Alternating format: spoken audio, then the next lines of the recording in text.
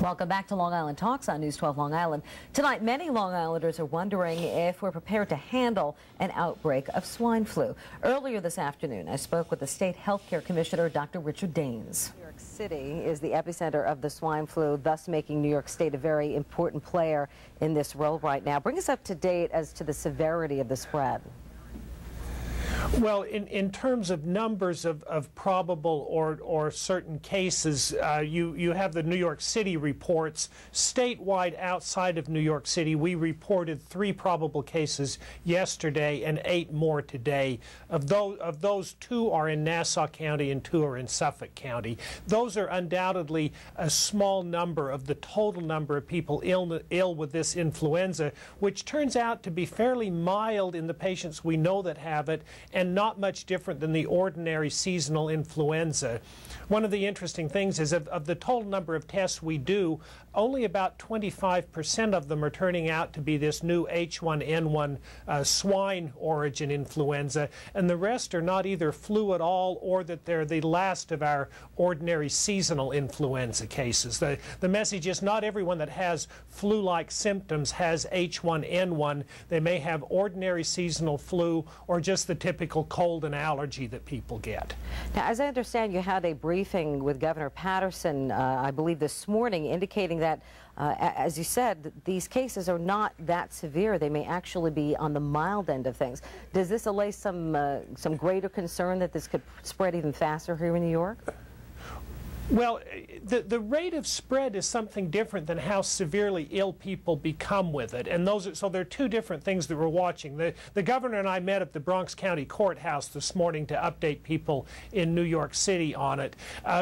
Undoubtedly, this is becoming quite widespread. We know that there were several hundred children ill at St. Francis in Queens, and these small numbers, single-digit cases around the state, are probably just the first of quite a few people that will have the illness. The question is how many progress to severe problems for which they might be hospitalized or become mortalities, and we just don't know enough yet. The Mexican cases sounded like many people became very severely ill. Of the first 100 or so in the United States, we have that one tragic report from Mexico of a young child that died, but other than that, it doesn't seem to be progressing to serious illness that puts people in the hospital or puts their life at risk. But again, when we only have seen the first 100 cases or so, we don't know whether we'll gradually see more of that or not. Doctor, the CDC apparently changed its definition of probable cases, and from what we understand, at least in Nassau County, they're saying that means by definition there are no more probable cases here.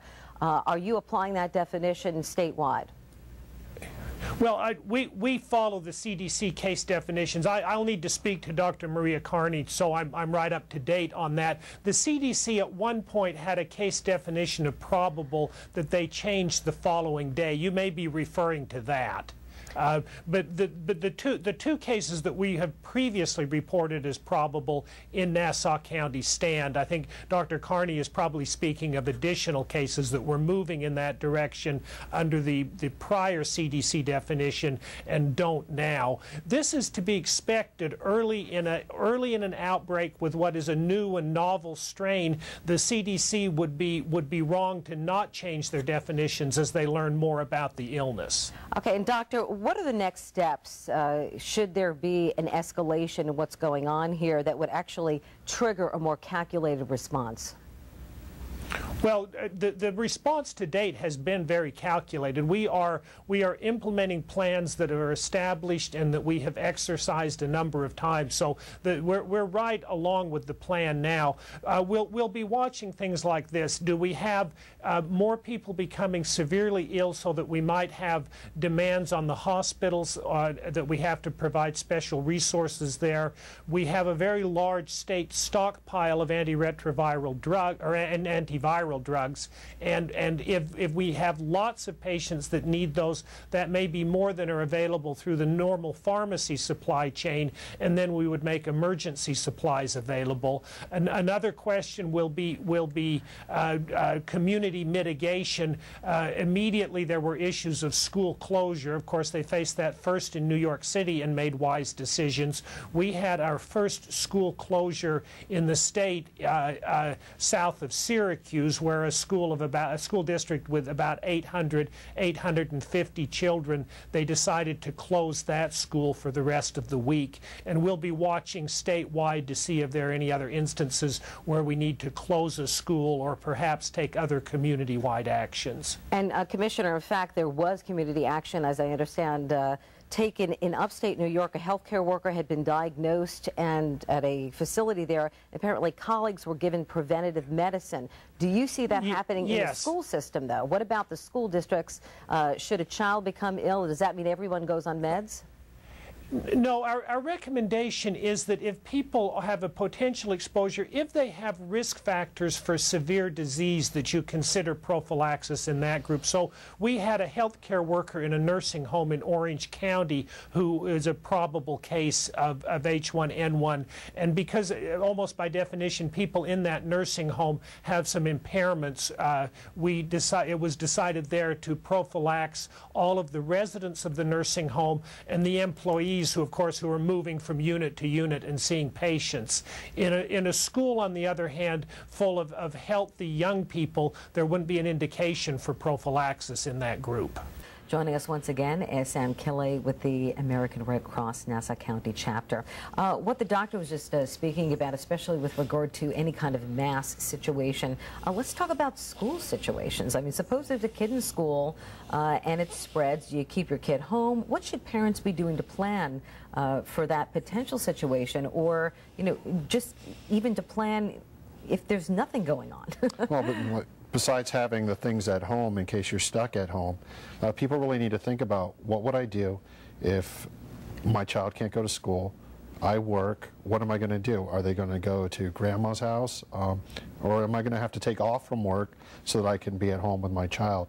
These are things everyone has to look at. Every case, of course, is different with everyone, but it's things you need to think about. You always need to keep in mind, what would I do in a disaster? In this case, a flu outbreak. And if your child is ill, if your child's ill, they had better stay home. Yeah. The only place they should be going besides home is to see their pediatrician. Yeah, to do that. We understand that. Okay, thank you very much for joining us. And for more information on tonight's show, visit our website at news12.com and click on numbers and links. You're watching Long Island Talks on News 12 Long Island. Welcome back to Long Island Talks right here on News 12 Long Island. Joining us once again is Kille with the American Red Cross, the Nassau County chapter. Thanks for being with us. You know, we were discussing what goes on with parents in the last break here.